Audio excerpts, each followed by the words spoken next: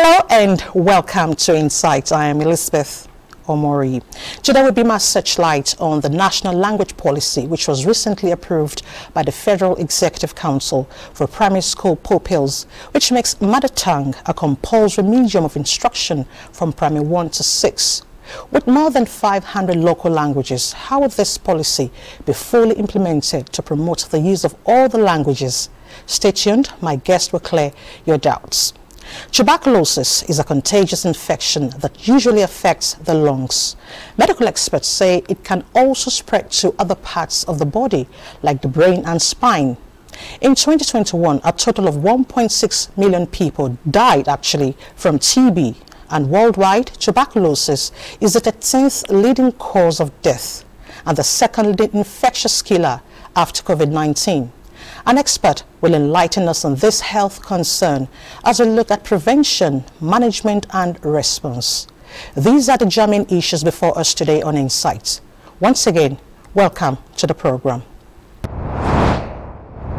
I'm fascinated with the discourse on national monuments and assets and how much is being done to preserve and look into the language issue.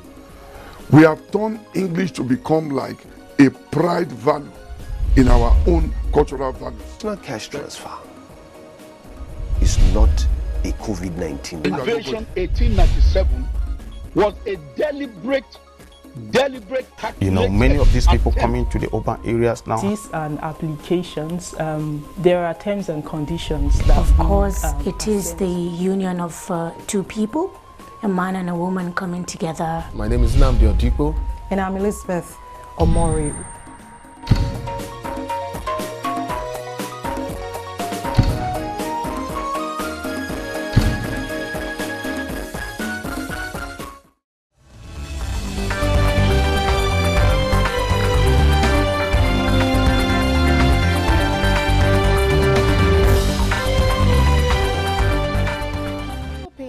Their educational deprivation is not the end of the world.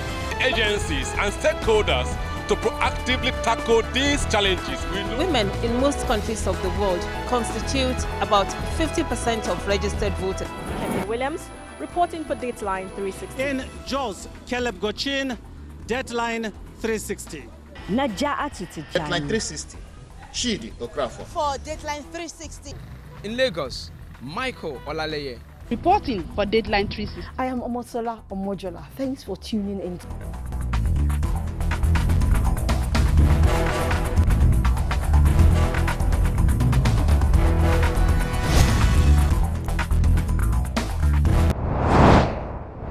Language policy, which is a deliberate effort to mandate specific language behaviors in particular context, is characterized by many obvious implementation defects.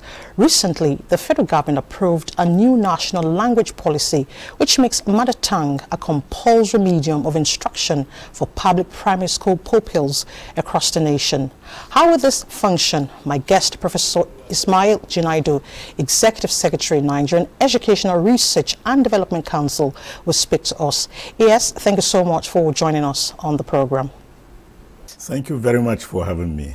All right, could you enlighten us on the National Language Policy? What does this policy entails? Yeah, thank you very much. As we all know, human capital development is very important and very crucial to any nation building. And language plays a very, very important role also in the human capital development efforts. It is for this reason that seeing Nigeria, having so many languages, it is for this reason that the Honorable Minister of Education, in his ministerial strategic plan in 2015 to 2018, and later revised 2018 to 2022, put very high premium as one of its components, the issue of language policy, because we cannot have any meaningful development without having a deliberate effort to plan for use of our very many languages in Nigeria. as we may come to find out later, we had a language survey in the country where we went to every nook and cranny of the country, all local governments, and and we found that we have 540 languages. That's quite huge. Very huge. And in that regard, you have to know how to use. If care is not taken, because language, again, is very, very much linked to culture. If care is not taken, if we don't plan very well in all our endeavors, we would see that some of them would be out of place totally, out of the whole world. And for that reason, there has to be a deliberate attempt, deliberate, effort to plan for the use of these languages. As we come to see also, it's not only in education, but in all spheres of the nation. I quite understand your explanation, but in some climes, the local languages are actually used to encode and decode programs. We also take very good, very careful effort to develop what we call the guidelines for the implementation of the language policy itself. These guidelines are meant to guide whoever, going to use the languages both at our 3 tiers, local government, state and federal, to be able to get it implemented very, very effectively. So there are guidelines developed to go along with the language policy itself. Okay. Well, I still need clarification on the choice of language. Now, I need you to break the technicalities of this policy, because if we have a community, let's say a poor community, and we have children with that speak Yoruba, for example, they dominate that particular community. Does that mean Yoruba will be the language that will be used to teach these children? Yeah, Yoruba in this case would be used from primary 1 to 6, would be used to teach the child mathematics, to teach the child science and technology, to teach the child civic education, to teach the child English. Yeah, so it will be all, all languages, irrespective, all subjects. I know maybe what is coming to your mind is, how can we teach mathematics in Yoruba? That is the illusion. That is the kind of thing that we see. Everything, language is capable of teaching whatever, and our languages are capable of teaching mathematics, teaching physics, teaching biology, and what have you. Yes, so there is no big magic about that. Once you follow, we get the guideline right when it comes to the implementation. Okay, I quite understand you, but there's an aspect I want you to hit on. Now, for a child that will start school from, let's say, age 6, primary 1, or age 5, and then to primary 6, around 5 to 6, that should be like 5 years? Yeah. And then when that child leaves the primary school to the junior secondary school, let's say from JSS 1 to 3, is that child still going to be taught in the local language, JSS 1 to 3? No. Now it will be switched to English. It's different at the junior school. Now it will be switched to English, because the child right from class 1, primary 1, would be taught English. Then as you keep on teaching the child English up to primary 6. By the time the child goes to junior secondary school 1, now the language of instruction would now be English. Okay. But now it's extended to be, 1 to 6, primary 1 to 6. Okay. All right. I believe implementing the curriculum is a challenge, would be a challenge. What would the agency be doing in this regard? That is right. That is why we say now the guidelines was, has spelled out this. And we will now make effort to start first even developing the orthographies. Okay. That is the writing system for all the languages. I'm glad to say so far we have developed orthographies for about 60 languages in Nigeria. And we keep on doing that, This is all in preparation to implementing the policy itself. Deliberately, again, there is issue of teacher training. You know, the teachers too have to be trained in this respect. That is why at the NCE level, that is in colleges of education, there is the, you know, the minimum standard they drive is from the curriculum that we develop for the, you know, teaching of the various subjects. So it is something that would have to be, you know, you get the teachers to be prepared, you get the materials. Luckily for us, many of these Nigerian languages have reading materials, you know, particularly when you take Hausa, Igbo, Yoruba, Efik, Ibibio, you know, and the rest. There are there are a lot of, you know, reading materials and instructional materials. What we need to do is to intensify effort in producing more of these relevant teaching materials to realize the policy, the implementation of the policy. Prof, I strongly believe it is a huge project. Yeah. It is not a project to take lightly, but I believe this will help prevent language extinction. Seriously. That's right. Are there other benefits inherent, you know, in this policy for the Nigerian child? Yeah, the benefit you find, language is tied to culture. By the time you lose your culture, you lose everything. Now, so it means that the benefit the child would get is to bring to the fore now the issue of getting our children to know their language, which in a way to know their culture, which in a way to help in developing them as human beings, you know, to be proud wherever they go to, whatever they do, that we have our, you know, culture to be proud of. So there are a lot of benefits in this policy. Interesting. Yeah. Well, I strongly agree, and I think keying into this policy would really help, because some parents don't even have the time, don't speak their local languages or dialect to their children. But we have to really think about other stakeholders in the education sector. For example, the local authors. How will this promote local authorship? You see, that is why now the publishers too must be sensitized to follow the dictates of the curriculum, to follow the kind of materials they produce, to be in compliance with our cultural norms, you know, so that now they key in. And there is we also regulate the production of the instructional materials themselves. We have developed guidelines for even the assessment, you know, for the production of whatever instructional materials to the publishers. So it's a kind of exercise that would involve a lot of sensitization and advocacy. And we are ready to just start that. This is just the beginning to have the policy, and we are happy that the Federal Executive Council has already approved this policy. And what it means is now getting seriously on the implementation, so that we see it, you know, implemented to the letter in all aspects of our endeavors in the country.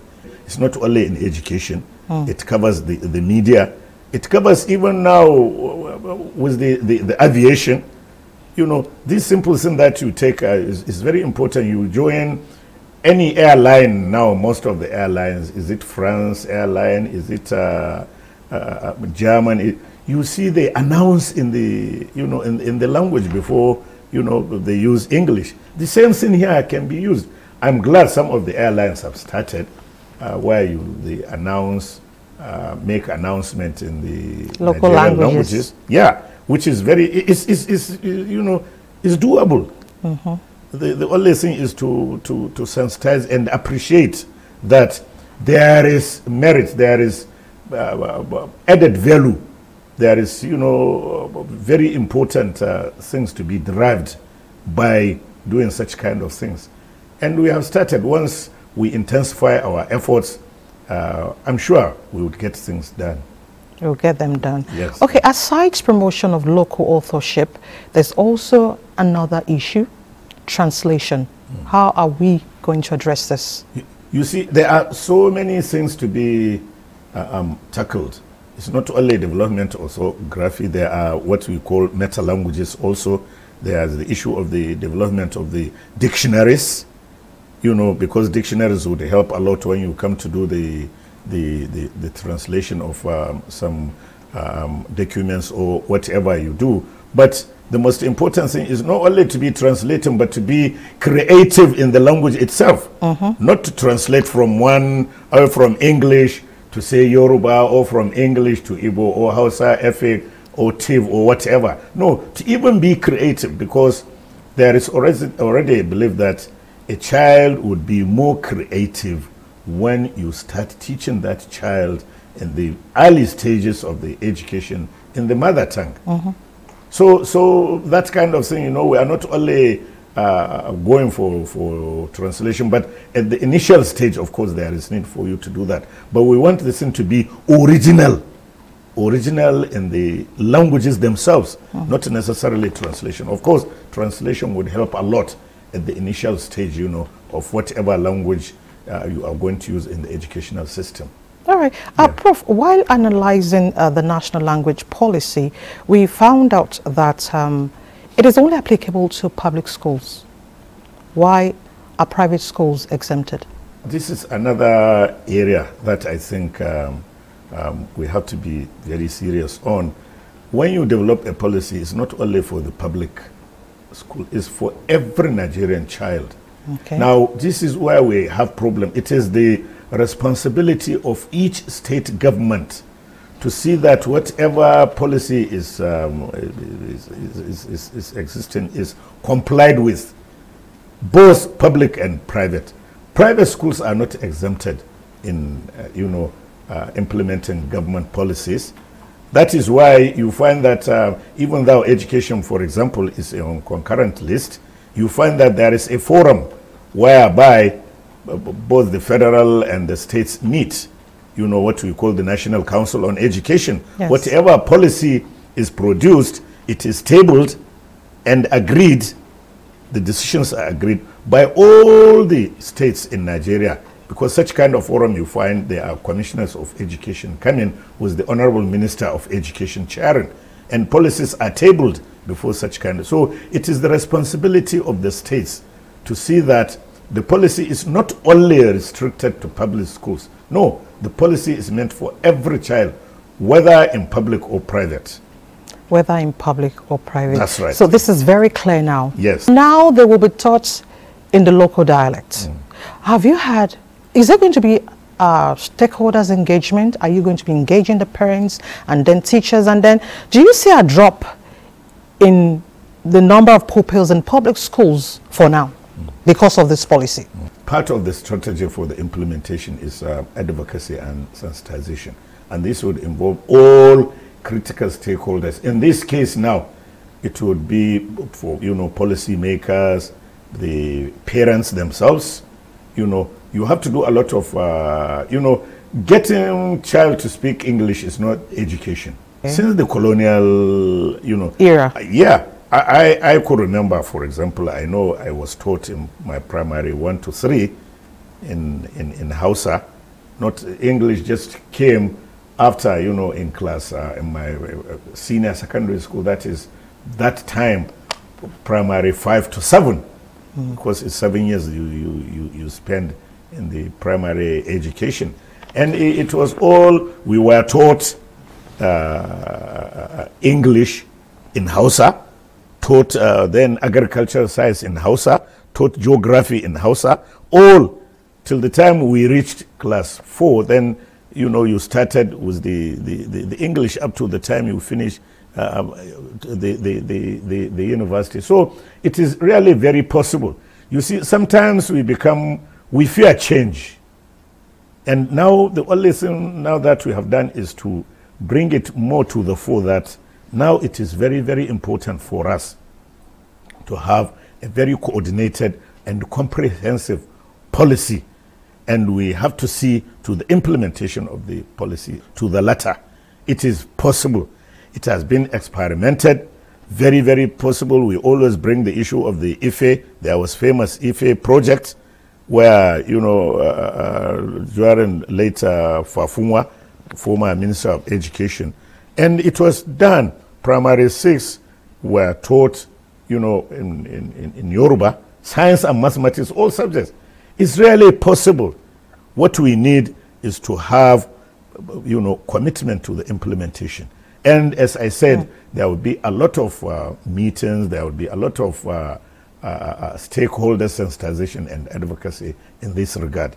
By the time you follow the guidelines, I'm sure we'll be able to achieve. And it will be to our benefit, to everybody's benefit in Nigeria. Okay.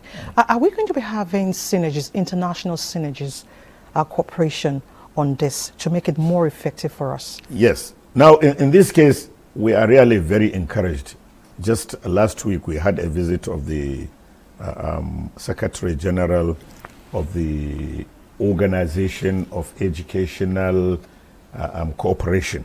This is an international organization by member states comprising, you know, states from Latin America, from Africa, from Asia, and the rest. And we were really encouraged when the Secretary General actually visited.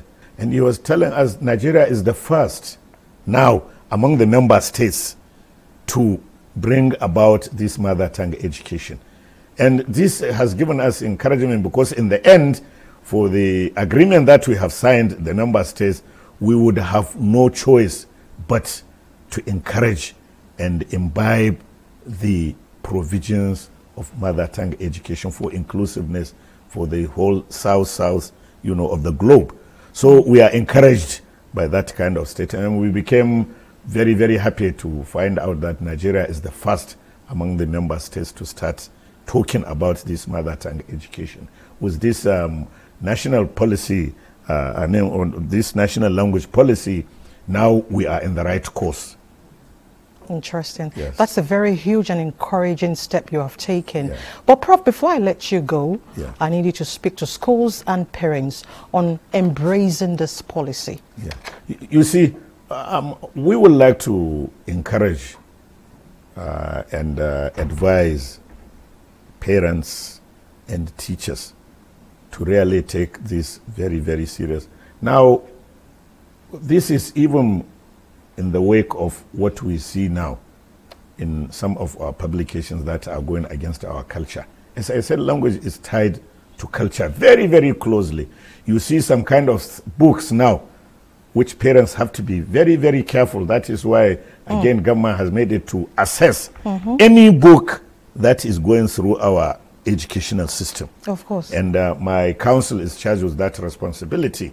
We realize that most of these books that are not our, you know, are not culture compliant, at all, have not even come to our assessment.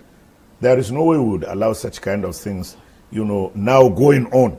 We have seen in the media, you know, books that are very, very, you know, anti-culture,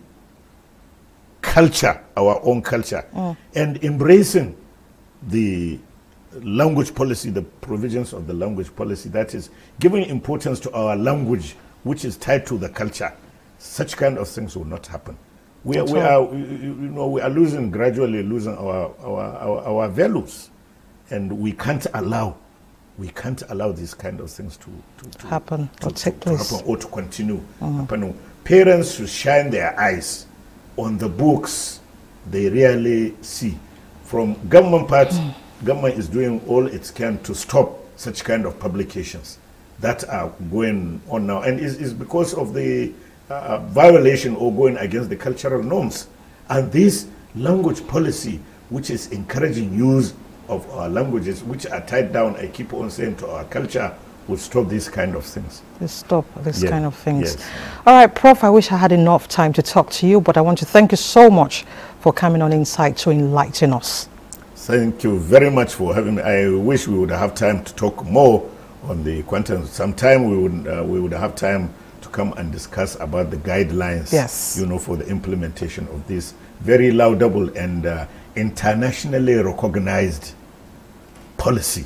Nigeria is in a very right course for taking these steps, and the Honorable Minister of Education is very, very serious and committed to realizing this. All right, thank you so much, Prof. Yeah, we do appreciate your presence. Thank you very much. Thank you. I'm fascinated with the discourse on national monuments and assets and how much is being done to preserve and look into the language issue. We have turned English to become like a pride value in our own cultural values. National cash transfer is not a COVID-19. Invasion 1897 was a deliberate you know, many of these people coming to the urban areas now. These and applications, there are terms and conditions that of course it is the union of two people, a man and a woman coming together. My name is Nnamdi Odipo. And I'm Elizabeth Omori.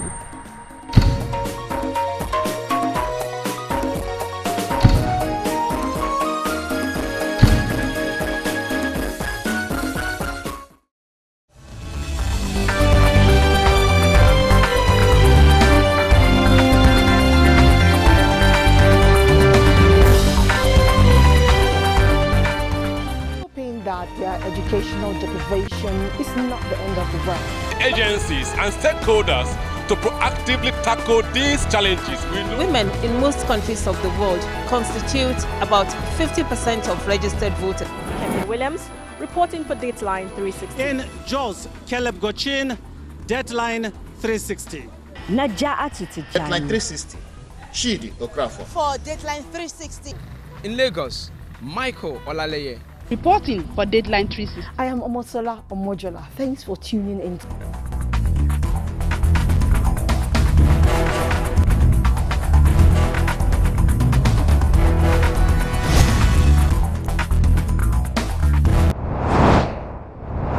Every year, around 245,000 Nigerians die from tuberculosis. TB accounts for more than 10% of all deaths in Nigeria.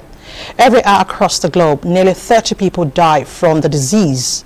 Doctors say the risk of developing active TB could increase because of HIV, and nearly 1 in every 4 sufferers is also HIV positive.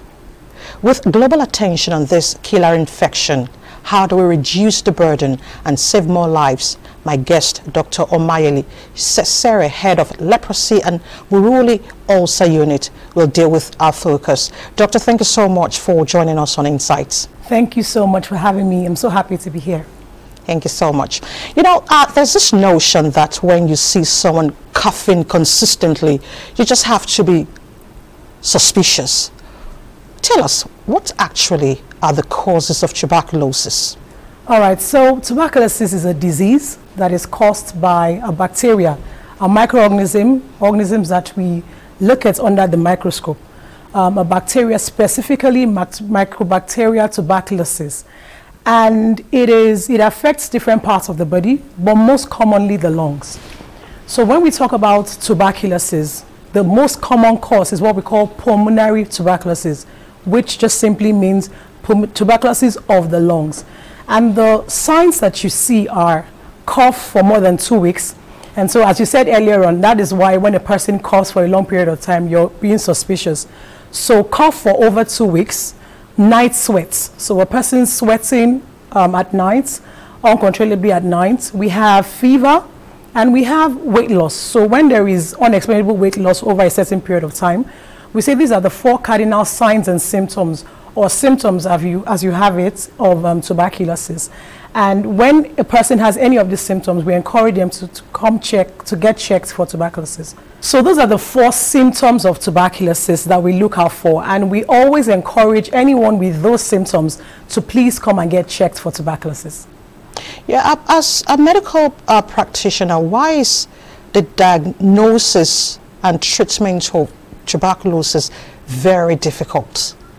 We always try to stress that what we're trying to do with tuberculosis is create awareness and not fear, because we have a lot of people who are suffering from this disease but refuse to come to get checked for it because of the stigma and discrimination attached to it. So people say once a person has tuberculosis, it's a lifelong illness and the person is, condemned for life. I don't want to ever, even marry a person that's ever had tuberculosis. And those are wrong misconceptions about tuberculosis. So stigma and discrimination, because people don't know. Once you understand a thing, then you are able to handle it. People run away from what they don't understand. So tuberculosis is a treatable and curable disease. Okay. What that means is, with effective treatment, the disease will be cured. The disease will be cured, and you will not have it again, except there's reinfection, which is another ball game. But that's not what we're focused on, today. So tuberculosis is treatable and curable, and tuberculosis diagnosis and treatment in Nigeria is free, which a lot of people don't know. So we always try to get a message out across to people that tuberculosis diagnosis and treatment in Nigeria is free of charge. All you need to do is to walk up to a hospital. The staff there have been trained. Once you present with these symptoms, they have been trained to direct you to the right unit, and then you go through some investigations, and then the treatment is given free. So stigma and discrimination is the main reason why people run away from tuberculosis and why we are not finding these cases in the community. So stigma and discrimination, yes. Two issues we need to deal with. Right. Now, talking still on diagnosis, why is it that when people are diagnosed with HIV, tuberculosis seems to be a major infection? What is the relationship? Could it be the lungs? All right, so thank you so much for that question. There are certain risk factors for tuberculosis, right? One of them is poverty. Another is diseases that affect the immunity. Okay. So tuberculosis is everywhere in Nigeria. So I can assure you that you've probably inhaled the tuberculosis bacilli because you go to the market, you ride on public transport every day, and if a person has tuberculosis and the person coughs out. So let me stress that tuberculosis is transmitted when a person who has active TB disease coughs or talks or sings or shouts and releases this bacteria into the atmosphere. Yes. So when they do that, they release the bacteria into the atmosphere, and when people inhale those bacteria, they go to the lungs and then can develop into active TB disease. Now, for a lot of people, it doesn't develop into active TB disease. But if your immunity is low, or you have some other diseases that can cause you to be more prone to the development of the active disease, then you would come down with the active TB disease. Now, HIV is a disease that affects the immunity. It reduces the body's ability to be able to fight diseases. So when a person has HIV, diseases like tuberculosis, we call them opportunistic infections, come up, and the person comes down with tuberculosis and some other diseases. So that's why you have the correlation. So HIV, other diseases that reduce the immunity, even drugs. There are some drugs, when a person has had transplants and you take drugs to reduce the immunity so it doesn't fight against the new organ that has been put into the person's body, can predispose you to tuberculosis. So that's the relationship between HIV and tuberculosis. Yes. And there's barely anything you can do to prevent yourself from inhaling that bacteria, except you literally go around living your life with a nose mask every day, every minute of your life, which is not possible. So we say it's important that you eat right. So malnutrition is also a risk factor for developing tuberculosis. So we say if you eat right, you exercise, you do what you're supposed to do, you are building your body's immunity against tuberculosis. So it's not a disease that you can say if a person is careless, if a person, so that we don't have people being labeled as careless when they come back with tuberculosis. Okay. Yes. So what is the level of response to this infection? We have been doing everything we can to ensure that we control tuberculosis in Nigeria. And with the help of partners from all over the world, we are able to, gain momentum in the fight against tuberculosis. The government, we're grateful for a Minister of Health who is dedicated to this cause. A lot of money goes into tuberculosis. Ordinarily, the treatment, the diagnosis and treatment of tuberculosis is quite expensive. And that's why we've said that it's free now, because we have support to be able to make it free for the common man. One of the risk factors for tuberculosis is poverty. So a poor person might not be able to afford the diagnosis, the tests, and then the treatment, which is quite expensive. And one thing, we're doing everything that we can to ensure that, you know, we combat this disease. It is very real. When you were reading earlier on, you said about 245,000 people, yes, Nigerians, die from tuberculosis. That is a lot. For a disease that is treatable and curable, we definitely need to do more. And we need more support from the private sector to enable us to continue in this fight against tuberculosis, rather. At what point does the government come in to meet the response? All right. Recognizing the fact that tuberculosis diagnosis and treatment can be expensive, we provide free services from the point of diagnosis down to the point of treatment. In quite a number of hospitals around the country, we have trained staff who, once a person shows symptoms of tuberculosis, will collect the person's sample, pass that sample through tests, and then when the test result comes out, the drugs are given to that person. So literally all the person needs to do is to come to the hospital.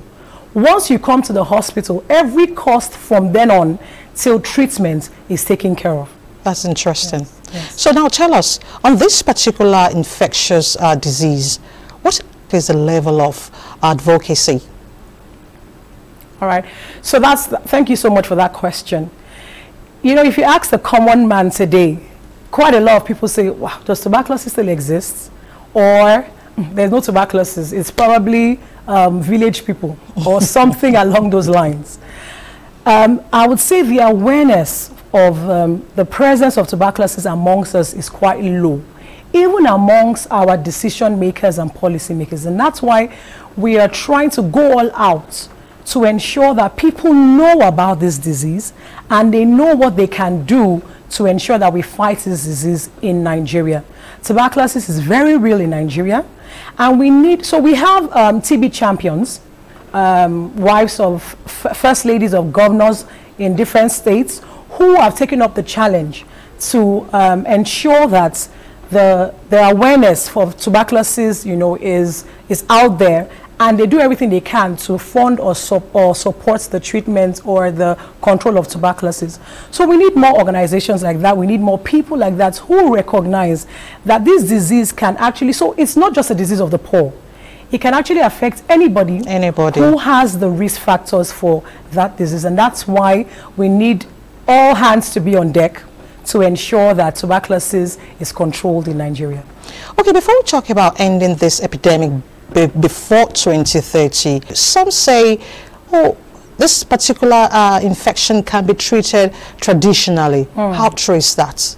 All right. So you don't say because palm oil is red and petrol is red, if it can't eat petrol, you give it palm oil. There's bacteria that is causing this disease, and there needs to be antibiotics to fight this particular disease. So one thing we've tried to do in our program is we recognize that a lot of our people trust the traditional healers even more than the medical system. Okay. So we've tried to engage them, because in some communities in our villages, they would not go to the hospital except they first gone to the pharmacy. So we've engaged these pharmacies, the pharmacies and the pharmacists there. We've engaged the traditional birth attendants. We've engaged traditional healers to enlighten them that whenever you get a person with these symptoms, the treatment is antibiotics.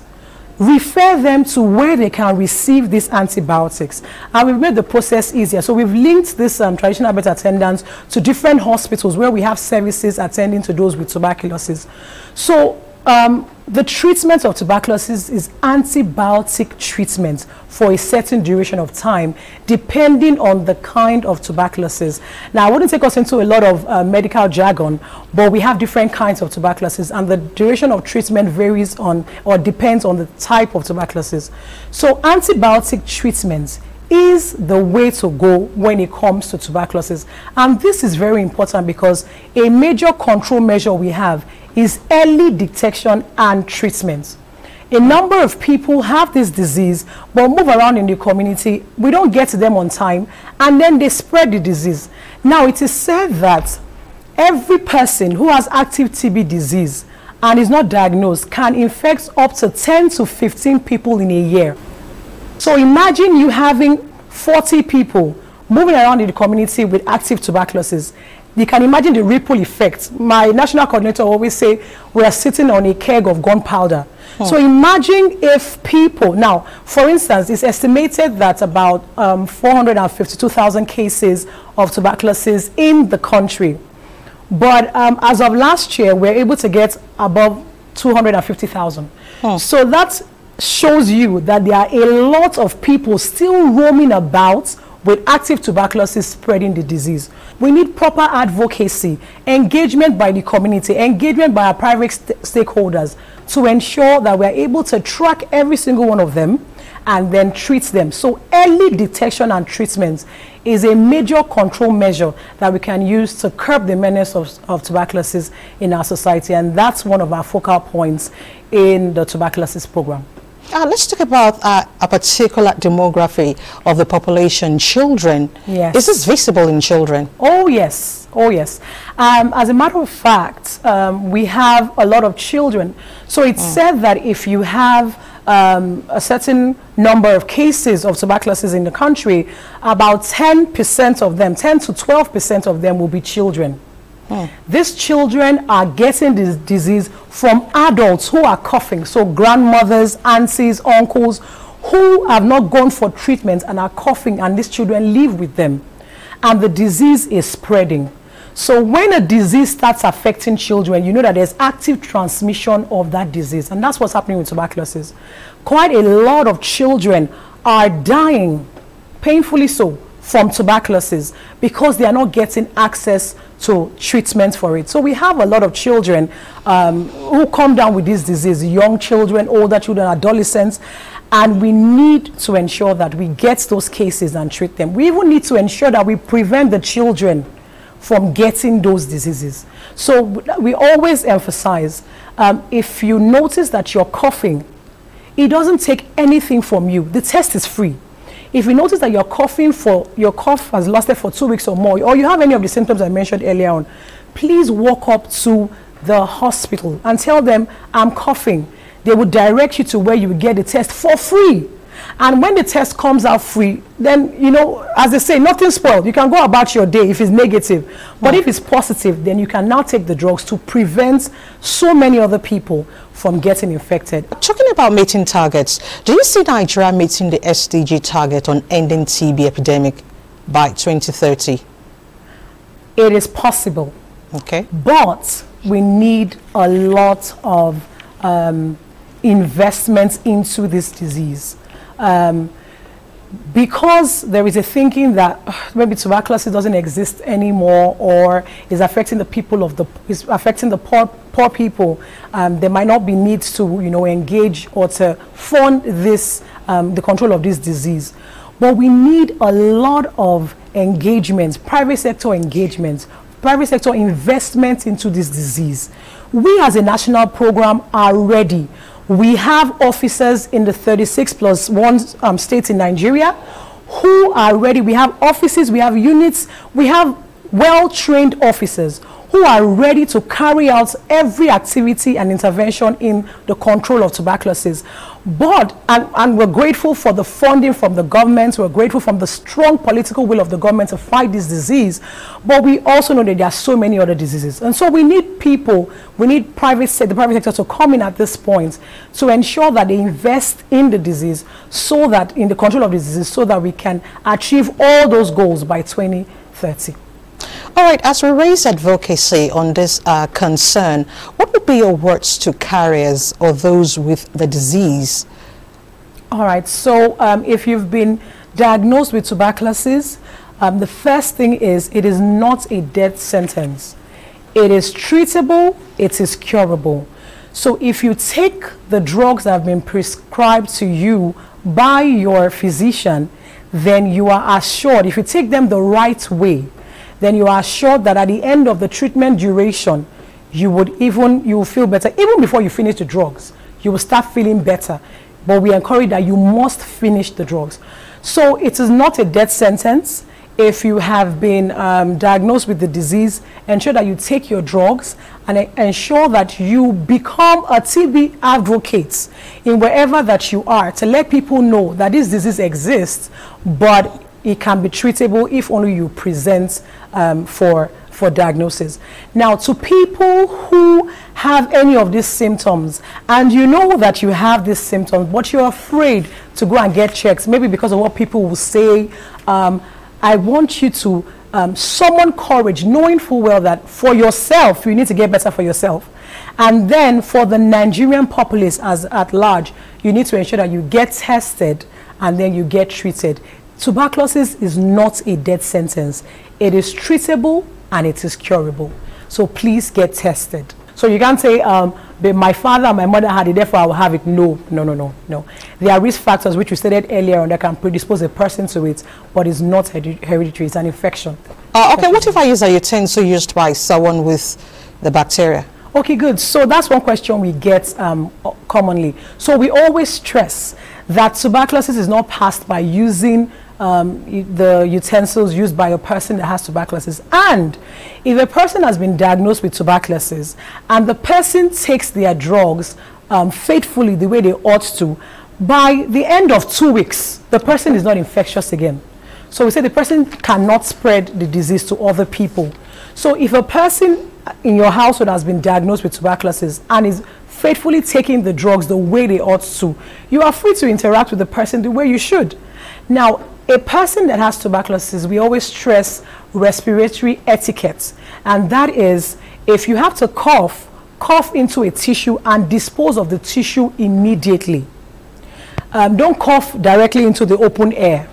Cough into a tissue. If your tissue is not available, you can cough into your elbow or use a tissue and then dispose of the tissue. So if a person has that cough, we always encourage the person to observe respiratory etiquette to ensure that you don't pass that to other people. But tuberculosis cannot be caused by kissing. Tuberculosis cannot be caused by sharing utensils with other people.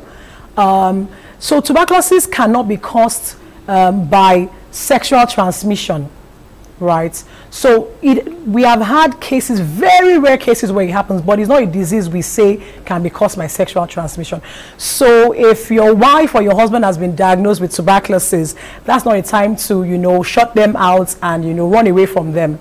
With the effective treatment, they are fine and they will not pass the disease down to other people in the household. So we should actually treat people with the infection with love and concern. With love and care and honor, yes. All right, Dr. Mayeli Sesera, I want to thank you so much for coming on the program to enlighten us.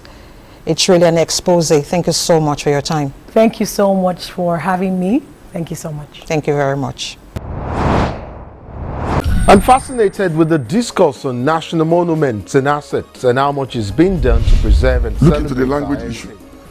We have turned English to become like a pride value in our own cultural values. National cash transfer is not a COVID-19. Invasion 1897 was a deliberate many of these people coming to the urban areas now. These and applications, there are terms and conditions that of course it is the union of two people, a man and a woman coming together. My name is Nnamdi Odipo. And I'm Elizabeth Omori.